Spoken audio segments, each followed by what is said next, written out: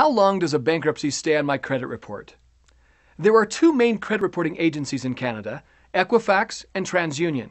Each agency has slightly different reporting standards, although both are bound by provincial standards. Bankruptcy. A bankruptcy and all the debts addressed by your bankruptcy will be deleted 6 or 7 years, depending on your province, after discharge. The time is increased to 14 years if it is a second bankruptcy. Consumer proposals. 3 years after your final payment with a consumer proposal, the proposal and all debts included in it will be deleted from your file.